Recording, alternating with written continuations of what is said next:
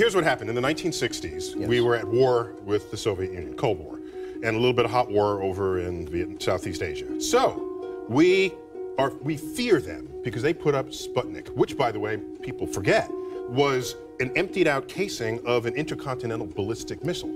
And Sputnik itself means fellow traveler, so it's all peaceful, but it was a ballistic missile head without explosives. So that was a signal, and we freaked in America. So NASA got founded on the fear factor of Sputnik. All right, so we then go to the moon on the fear factor that Russia will control high ground. Then we go to the moon, space enthusiasts say, oh, we're on the moon by 69, we'll be on Mars in another 10 years.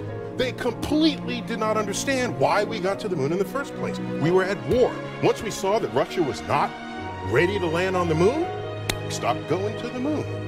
That should not surprise anybody looking back on it. Meanwhile, however, that entire era galvanized the nation. Forget the war driver.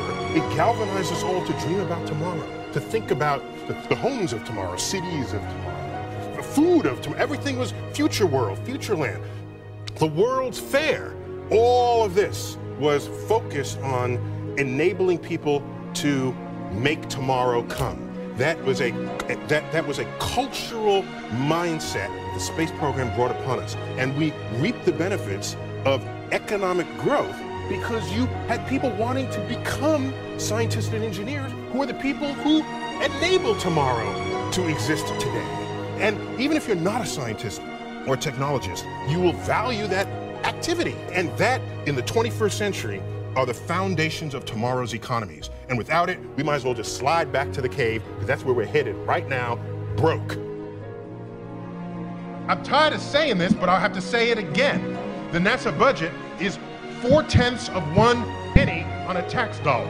If I held up the tax dollar and I cut horizontally into it 4/10 of 1% of its width, it doesn't even get you into the ink. So I will not accept a statement that says we can't afford it.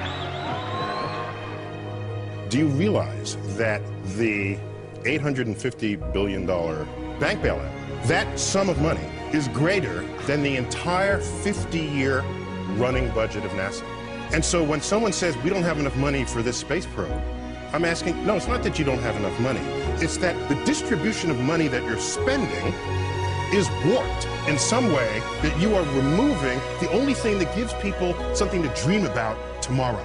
The home of tomorrow, the city of tomorrow, transportation of tomorrow, all that ended in the 1970s. After we stopped going to the moon, it all ended. We stopped dreaming. And so I worry that decisions that Congress makes doesn't factor in the consequences of those decisions on tomorrow. They're playing for the quarterly report, they're playing for the next election cycle, and that is mortgaging the actual future of this nation. Tomorrow's gone.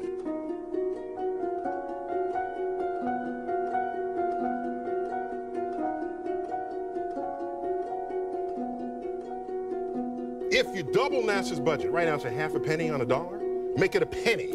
Go ahead, make it a penny. Go ahead, be bold. That would be enough to go to Mars soon with people and go back to the moon and onto asteroids. NASA, as best as I can judge, is a force of nature like none other.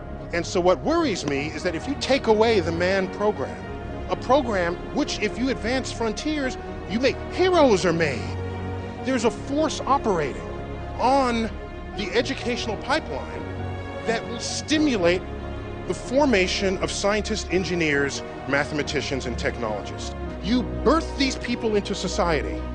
They're the ones that make tomorrow come. A half a penny. That buys the space station, the space shuttles, all the NASA centers, the rovers, the Hubble telescope, all the astronauts, all of that. Nobody's dreaming about tomorrow anymore.